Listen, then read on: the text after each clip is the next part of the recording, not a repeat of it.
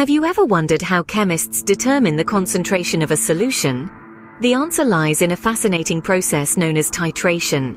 In the world of chemistry, titration is a common laboratory technique used to calculate the concentration of an unknown solution by reacting it with a solution of known concentration. Imagine titration as a careful dance, where one solution is slowly added to another until a chemical reaction is complete. This crucial moment, the equivalence point, is the grand finale of the performance. It's typically marked by a color change or another observable shift, signifying that the reaction is just right, not too much or too little. Now, titration isn't a one-size-fits-all technique. There are several types, each with its unique purpose. Acid-base titration, for instance, is a classic dance between an acid and a base. Their reaction helps determine their respective concentrations.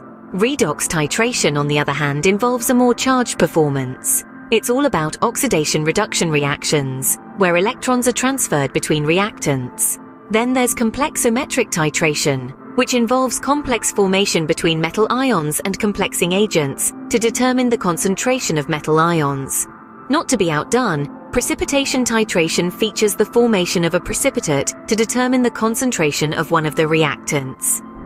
Conductometric titration measures the electrical conductivity of the solution during the titration, while iodometric titration uses iodine and iodide reactions, often employed for analyzing substances like vitamin C.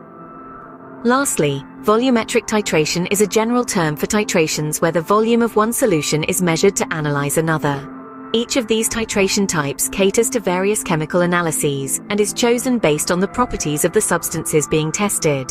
In summary, titration is a vital tool in a chemist's arsenal. It allows for the precise determination of solution concentrations, and its various types cater to a wide range of chemical analyses, whether it's the dance between acids and bases, the transfer of electrons, or the formation of complexes or precipitates. Titration continues to play a crucial role in our understanding of the chemical world around us.